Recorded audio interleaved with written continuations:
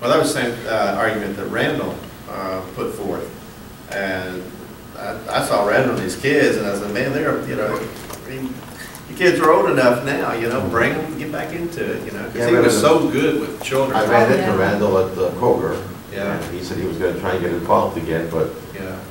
But yeah, I'm reminiscing about the days like when we used to do the Schaefer Middle School and we had 15 scopes out there. I can remember astronomy day at Moss Ride Park. We took over the whole hill with telescopes. Yes. It was What's the teacher's amazing. name over there, Schaefer? She's still there. Lois Finney. Yeah, Lois Finney.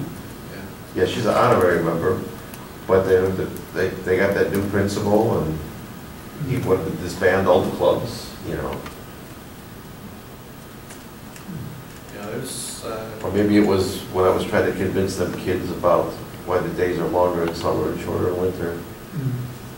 So the little girl she answered the question perfectly. She said, well, it's the way the earth is rotated on its axis, the way it's tilted.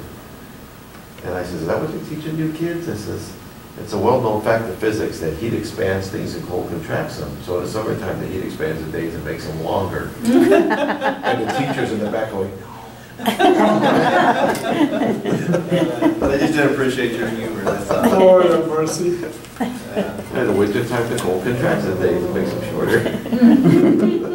Well, we had several members, a couple of members at least, that got ill. And We haven't seen Mike Dickens since he lost his job. You know, I went to visit him once, and his wife says, "Please get him involved again. Yeah. He's become a couch potato." we need to. Mike Dickens, remember Big Mike, tall Mike? Oh, yeah. A real nice fellow. He has a lot of the club equipment, and we need to get that back. Oh, that was another thing I was going to talk about. I know it's prohibitively expensive, potentially, but has the club ever considered contacting some of these little mini storages and see?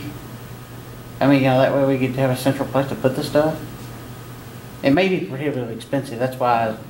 I think that's the general thing, is I don't know that anybody's done any serious looking, but it seemed like a figure that I've heard was like, you know, $60 a month or something like that. Yeah. So you're talking $700 a year, and that'd eat up our budget in 2 years, you know. So and we don't have a lot of big stuff.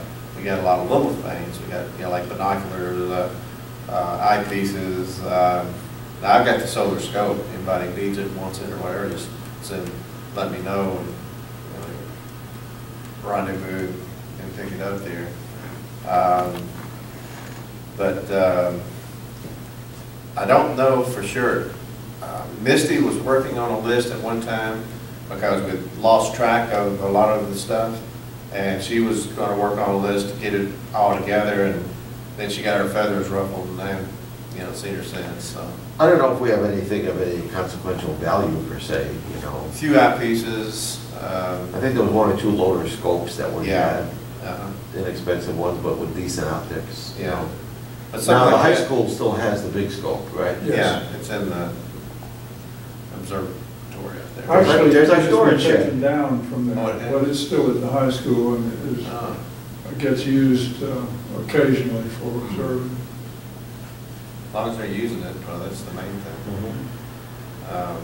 I was wondering if your programs were still in effect since you left. They're still running an astronomy class. That's good. Yeah.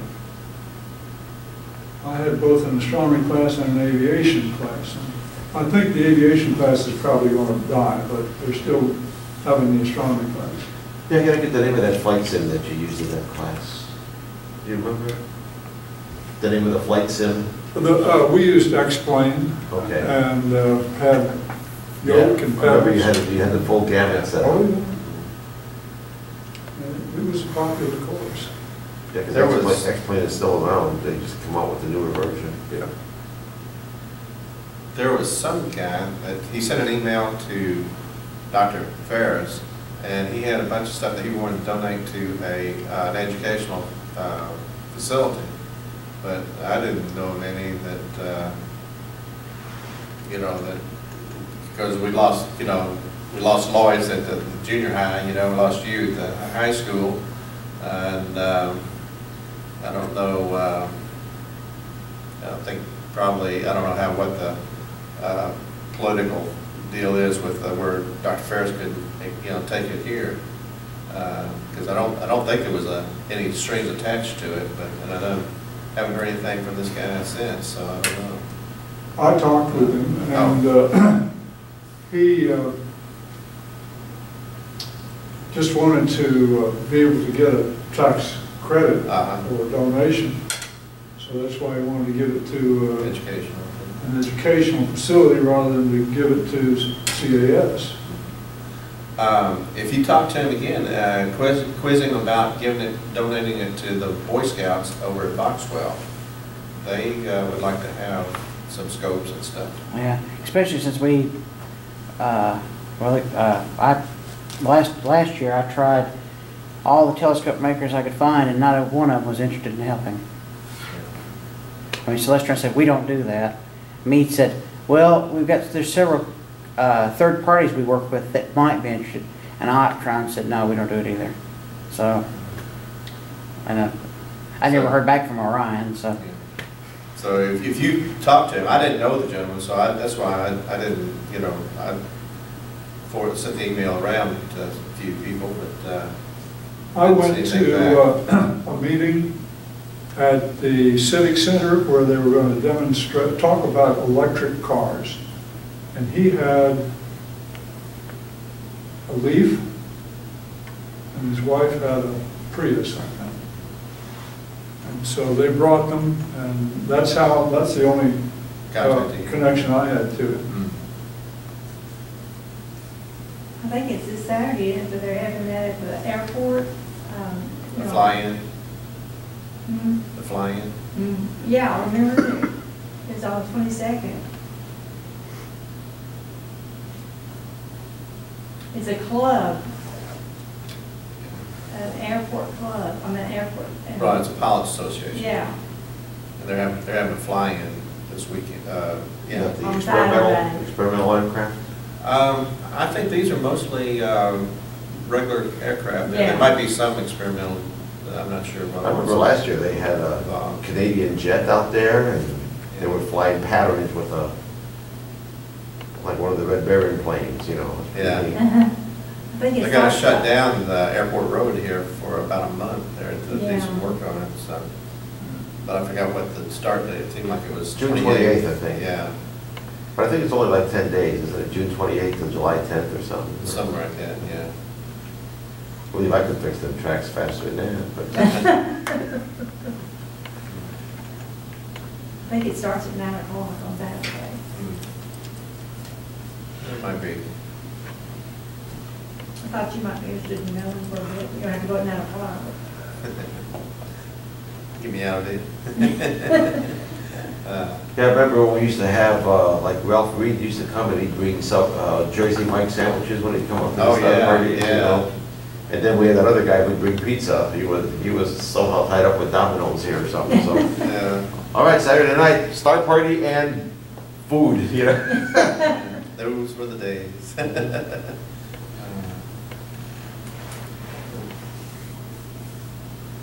But I wonder if communication is part of the issue, Well, I don't know. Ben was contacting some of the TV stations, stuff like that. And they were, he said they were putting it out.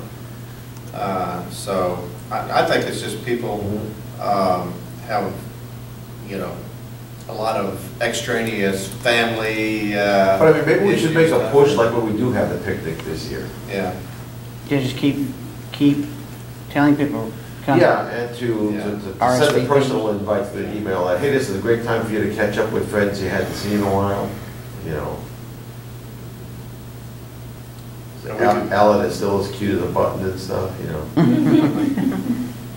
Well, I sent him an email asking if he had disowned us there, but he fired back and said, no, he was still considered us buddies.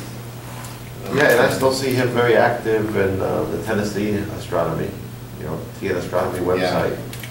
Yeah, a lot of people think that we sponsor that, but I sat there and told this one guy, I said, it's our members, some of our members run that. We're not, per se, sponsoring. Yeah, just tell people that's why they had to change the name of the Cumberland Science Museum, because we were gonna sue them, so they could change it. Yeah. Well, even at the Christmas time that we had Yeah, together, we had 8 and there wasn't very many there either. Usually, there's quite Yeah, a we used to few. have 30 or 40 there. I guess they wanted to revive the white elephant. And we sure wanted to I be got there, tired but of that. we had that little narrow window to move my mom in the morning Sure, side. So, yeah. yeah, that took up that whole day and night for us. Does she like it there? She does. That's good. The I went thing, there before, got Jack's mother down, and then we went over Hancock, and that's about 5 minutes away from the house, you know. So I looked out there, I think they were a little more expensive than the one where she was. Well, I think Morningside's probably the most expensive thing out there, but you do get what you pay for. Yeah, you that's know. true too. You know. They did quite a bit with the, where, you know, where Grandma Stewart was. thing we want to look at, maybe with the jaundiced eye, about a picnic, is that if we got a super hot day, something like that, as so happy as people are nowadays, well, we could get into some trouble unless we just kept it members only. Oh, that's what I'm talking about, Oh. but, you know, Oh, reaching okay. out personally to people like JD. Oh, yeah. And to, you know, to Tom. Mike Dickens, to Tom, to Randall, to Ellen and Misty, you know, say, hey, look, you know, you've been away too long, and, well, let's have a welcoming home party, you know.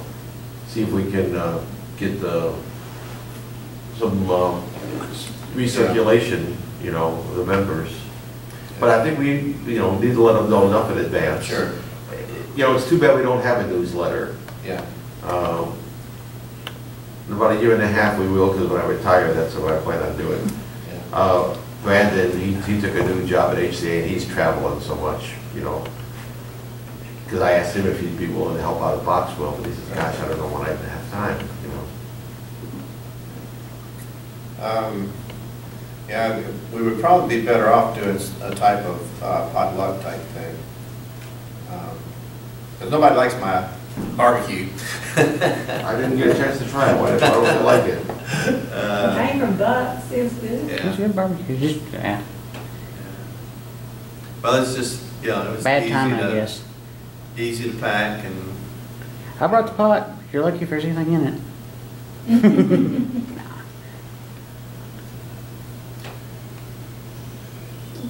Well, I guess, yeah, saw the law roaming the hall a while ago. I think he was looking to lock us up here. You got a pen, Jack? Can I Yeah. just sign a few more checks? Yeah. I've got 2 still in here. Oh, okay. There's the 2. So we do another 2 or so, 2 or 3, and then I'll for the Bobby. I'll take care of you to Cancun and Caribbean and No, actually, it's strictly professional. I've never been to Bunacai in Hawaii, so I thought it was at the club expense. or fact finding. Yes, Background. see if they have any eyepieces they're not using. My You know, cousin- that's the other thing though, Alan, I was reading articles about the drop in all astronomy clubs. Yeah, And I think a lot of it is because they're saying that a lot of people just don't do visual observing anymore. They can go on the internet now and Well, they control, don't. remote control oh, telescopes. maybe it is the effect of Hubble. Yeah. Well, And they now put those, you can go on a link and actually link to a telescope and use it, you know. So I think the art of visual astronomy is definitely suffering. It may be that the wonders of modern photography of astronomy are so overwhelming, and what you see through a telescope is so underwhelming. Now, the planets still look good, you know, Oh, yeah. people who look at Saturn think they're looking at a picture. That's true. But unfortunately, they see a galaxy with spiral arms, or the Eagle Nebula, and then, can you get that in your telescope? Yeah. But that doesn't look like the Eagle That Nebula. doesn't look That like- looks like a little hazy cotton ball or something. Yeah. You know? I remember the first time I got M81 and M82 in my telescope at the house. I went in and told Don, I says, You've got to come outside, look at the telescope. There are 2 galaxies. Scientists estimate 100 billion stars. And each of these galaxies, and I've got them in one field of view. You got to come see this. She puts her eye up there, she says, the 2 hazy blotches? I told her, I says, you know, imagine how you'd feel if you made me orange roughy or something for Father's Day. You know, you grilled it out, or this choice steak, and I said, hey, babe, where's the ketchup?